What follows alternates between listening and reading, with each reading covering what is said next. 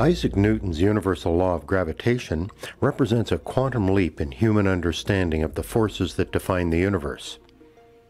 Newton published this law in the late 17th century. He asserted that all objects attract one another and that this force, gravity, was responsible for holding the planets in their orbit around the Sun.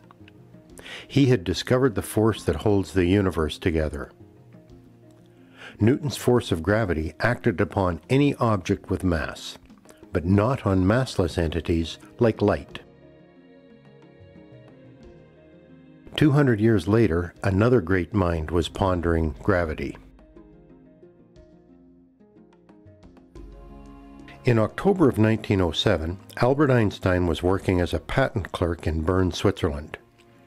Between patent assessments, he was thinking about gravity and the fact that weight disappears during the acceleration of free fall. Jump off of a tall building and your weight disappears. You do not feel the pull of gravity on your body. You have become weightless. Where did the weight go? Or to rephrase the question, where did gravity go? Einstein's suspicion was that gravity had become something else.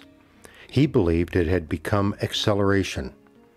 Gravity and acceleration were equivalent.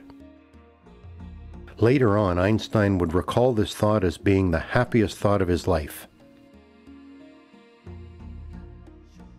Einstein was so confident of his idea, he declared that an observer in a windowless room would be unable to determine whether his weight was being created by the pull of gravity or the force of acceleration. This assertion had some profound implications for the existing view of gravity. Consider this. An observer watching a light beam in a dark, motionless room, not affected by a gravitational field, would see the beam move in a straight line across the room. If the room started to accelerate, the observer would feel force similar to gravity, and he would perceive the light beam as bending.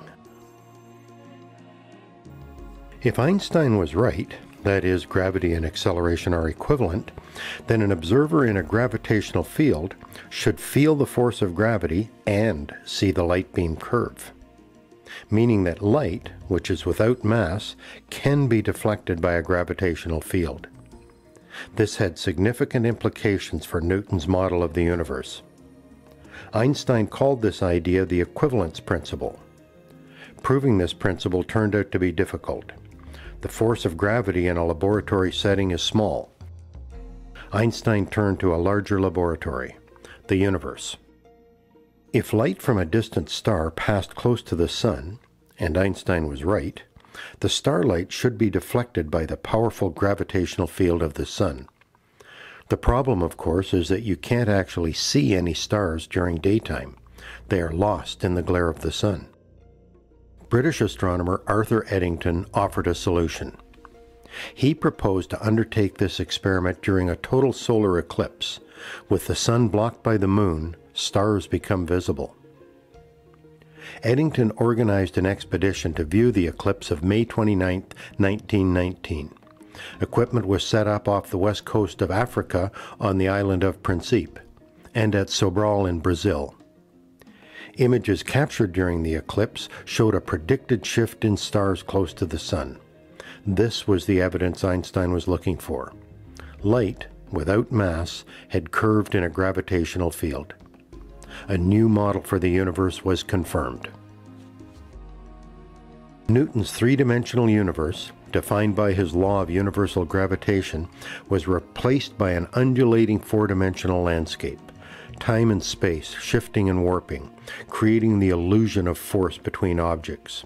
My mind struggles to visualize Einstein's creation. The geometry of space and time is complicated. Our current model of the universe represents knowledge that has been evolving from the first civilizations. A procession of great minds have brought us to this level of understanding. And a new generation of great minds is already proposing exciting possibilities for our next model of the universe. How wonderful to be living at a time when the internet makes it so easy to follow this evolving quest. For more science and technology videos, visit our website, hylaroad.com.